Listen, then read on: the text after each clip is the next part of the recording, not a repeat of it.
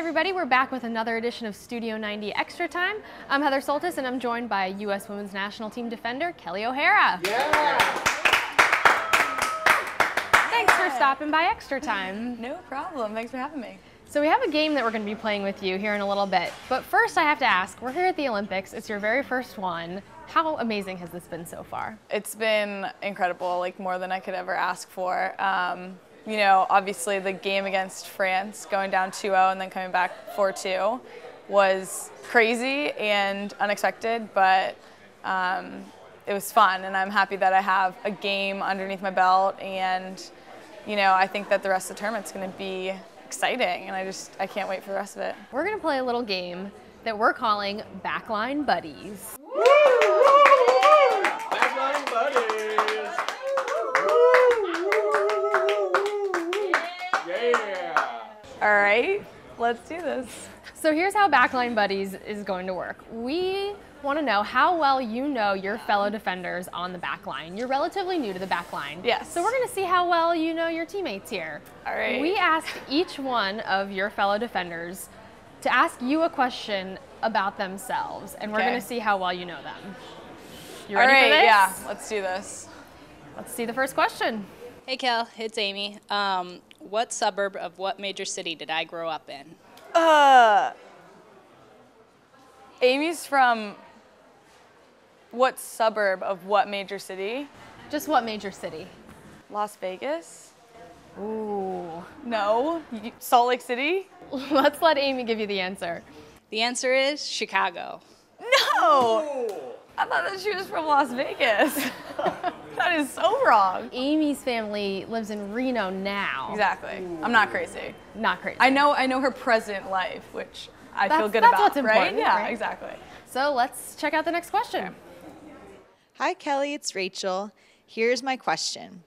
As you know, Stanford has lots of awesome theme parties. What was always my favorite theme party in college?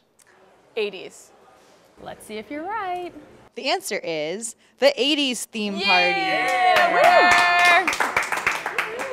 That was one of my favorites, so I think I only went actually once. It was always in the spring, but it was pretty epic. What was your 80s getup? I think I had like a off-the-shoulder sweatshirt with the spandex and the headband and like the really ridiculous eye makeup. So It's a classic. Yeah, it the was classic good. 80s Yeah. look. So speaking of Bueller, did you ever in a million years imagine that you would be playing with her on the back line of the U.S. Women's National Team after being college teammates? No, never. Because the only time that Bueller and I ever played together was at Stanford, and then obviously WPS too, but it was always her in the back and me in the front, and I never thought in a million years I would be playing right next to her. But it's been wonderful because she's been a really big reason that I've been able to feel comfortable back there. She's definitely talked me through a lot and supported me in the transition, so it's been nice to have her. Well, let's go to the next question. Hey Kelley, it's Becky. Here are my questions. Do you remember the conversation we had a few days ago about how life tends to work out? Here's a hint. Has something to do about last summer and where we were and where we are this summer. Yes. What was that conversation? In the locker room before the France game, we sit next to each other, and so she looked at me and she was like, "Can you believe that last summer you were at the World Cup, like not really getting any playing time as a midfielder, and now I'm starting games as an outside back, which is completely different." So that was the conversation. Let's hear it from Becky. The answer is, last summer you had made the team as an alternate and you had played as an outside midfielder for about 10 minutes. And this summer, you're an outside back and you're starting the first game of the Olympics and played amazing. Oh, that was heartwarming. It was a good conversation. So you made the roster of that World Cup team because Lindsay Tarpley got injured and you only got to play about 10 minutes in the entire World Cup. Yes. How did that experience help you now getting to start in the Olympics? Well, when I got into the World Cup last year, first of all, Pia had said, you know, going into it, you're probably not going to see the field at all. You're going to be a practice player, and I was fine with that because I didn't even make the team originally. But when she put me into the game against Sweden, I played terribly, and I actually had a conversation with Lori Lindsay, she looked at me because I like just had this terrible expression on my face. She was like, "What's wrong?" And I was like, "That was the biggest epic fail of my life." And we both just died laughing because it was like true, but there was nothing you could do about it. It was over and done with. I've definitely come very far in terms of nerves and being comfortable on the field. So I'm thankful to be in the place I am today. Let's check out another question. Hey, Kel, it's Heather. After I retire, what am I going to have to remember you by always? She's gonna have the scars on her legs from me tackling her, but that's not true. If she would just take care of them, put a little, Neosporin on it, they'll be fine. She's gonna be fine. Let's hear Heather's description of what happened. The answer is 2 cleat marks on my shin. Thanks to you. We'll always remember you. Love you, Kel. So what happened? What happened between you and Heather? Well, we got our new cleats from Nike in Salt Lake City, and mine, I guess, were really sharp. I think that they like filed them a certain way.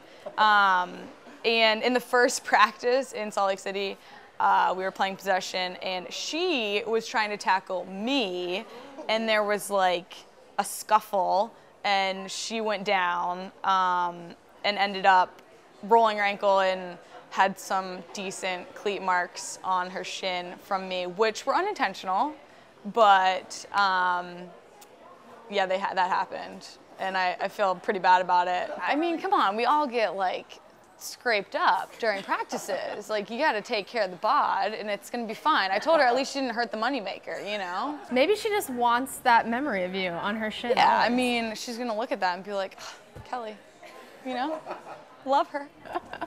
Well, now we have one final question from your captain. Man. All right.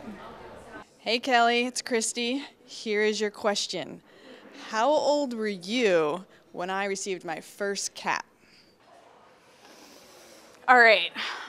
I think she got her first cap in '99. I was 10, or maybe 9. Let's see. The answer is, in 1997, I got my first cap in Australia, and you were 9. Oh, I was 9. I just did the math wrong. Yeah. All right. Oh, man, Nice that's job. awesome. Yeah. Hey, I got it right. Well, Christy's been on the team for a long time. She has Yes. so much experience. How amazing is she to play with, and how much has she helped you transition into the back line? I mean, she's incredible. She's like Superwoman, Captain America, everything in between. I don't know very many people who could do that, if any, besides her. But she has been awesome and has definitely been patient with me. I would be very easy to get impatient because I've been learning and it's taken me a while. But before the game against France, she just gave me a big hug in the locker room and just said, have fun. And that was honestly, like, that settled my nerves and was all I needed. So it was great. Well, Kelley, thank you so much for joining us on Studio 90 Extra Thank you for Time. having me. You can see Kelley and the U.S. Women's National Team take on Colombia on Saturday at noon Eastern Time. That game will air live on the NBC Sports Network and the NBC Olympic Soccer Channel. Yeah. Woo!